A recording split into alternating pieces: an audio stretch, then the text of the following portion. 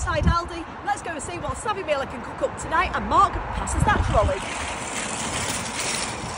And this is the cleanest and tidiest store I've been in for a while, Portrack Lane.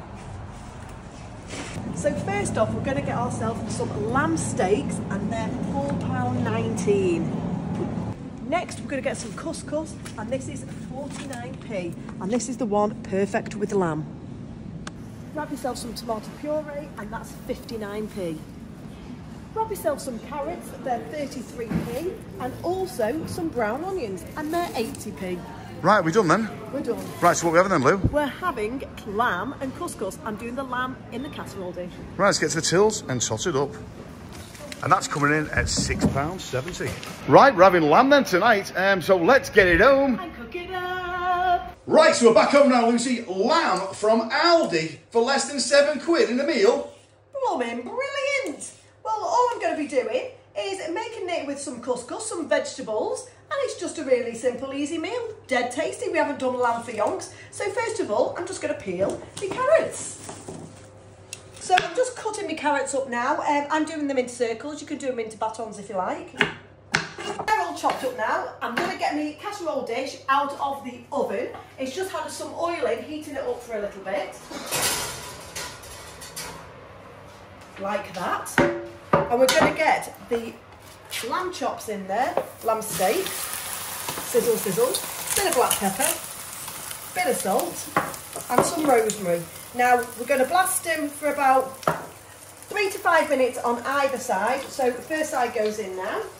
And guys, why not press the follow button for more savvy meals? While that's cooking away, I'm just going to chop up my onions, and I'm going to be using 2. Right, so they've had 5 minutes on that side now, so I'm just going to get these out. Bubbling hot, hot, hot. And we're going to turn these over, like so. I'm also going to add some garlic puree. Ooh, watch your eyeballs. Some more black pepper. Some more rosemary to this side. And some salt. And now I'm going to add some tomato puree. And a little bit more of oil. And that goes back into the oven for another 5 minutes only. And I've just made up 200 mils of stock here. This is beef one because I didn't have lamb one, and the beef will do. Right, so that side's had 5 minutes now, and just be careful as you're getting it out because some of the oil is sizzling. So I'm just going to get these, just chuck them into the lid while you're just doing this, or on the side if you haven't got a casserole dish. So that just goes there. And now at this stage we're going to get all the veg in. We're also going to get a bit more garlic, rosemary, and a bit of tomato paste. And your stock goes in now. And also the lamb back in. And we're going to give this a bit of a mix around while it's going back in. There we go. Just put that nice and neatly on top of your carrots and onions. Like that. And then the lid goes on. If you haven't got a lid, guys, tin foil is perfectly fine. And that goes into the oven. We're going to stick it on 170 for approximately 20 minutes. Just need to get my other glove out. Don't want to burn my hands. And there we go. So while that's got about 5 minutes left, I'm just going to make up the couscous. So you just add that to 160 mils of hot water. Add that in. Fluff it up, like so, and put a lid on top of it.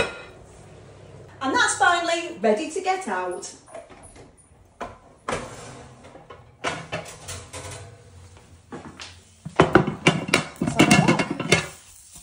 Ta-da!